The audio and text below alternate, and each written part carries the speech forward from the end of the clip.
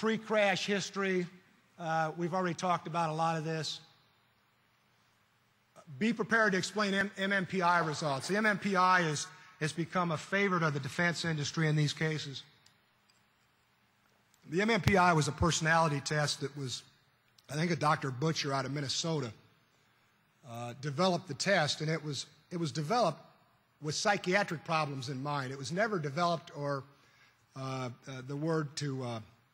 there's a word for when you have a test. It was never justified, so to speak, with a population of brain-injured people. It was never norm. That's the word I'm looking for.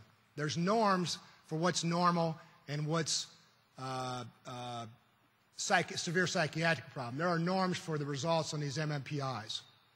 There are no norms for what is a brain-injured person's profile look like. So that's just, if you just remember that, that's enough to remember to start with.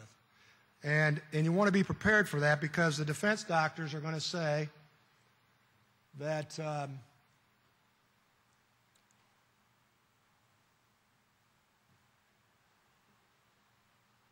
if you're prepared for that, and if you have a witness that you're willing to work for, and if all the stars line up and you have success, which we were fortunate to do last year, have you reviewed MMPI results of people with brain injury? Yes, I have.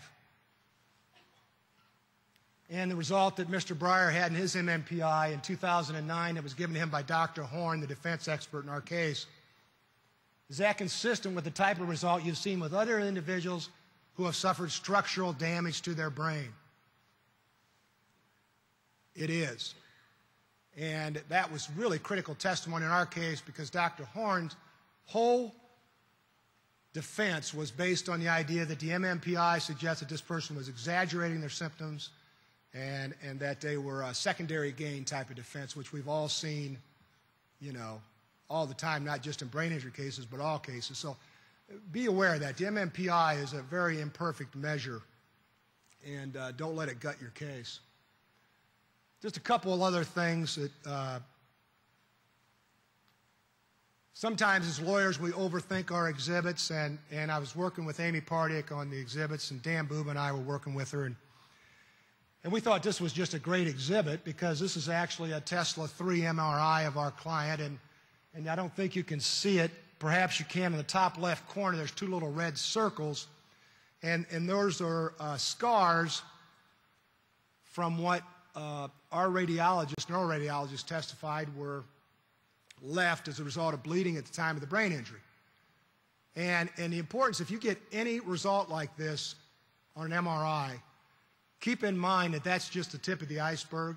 In order for, and the neuroradiologist at IU Med Center, his name escapes me now, testified that in order for anything to show up on an MRI Tesla 3, it has to involve millions of brain cells, millions.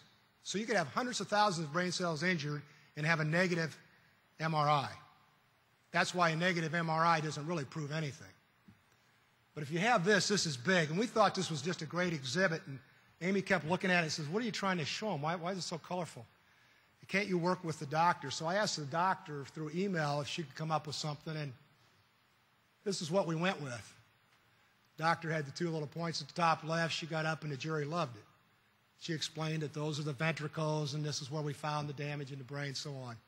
So sometimes simpler is better. This is another one that we were real proud of. We had worked with an out-of-state company to put this together. This was our client's Hallstatt-Reitan battery of results.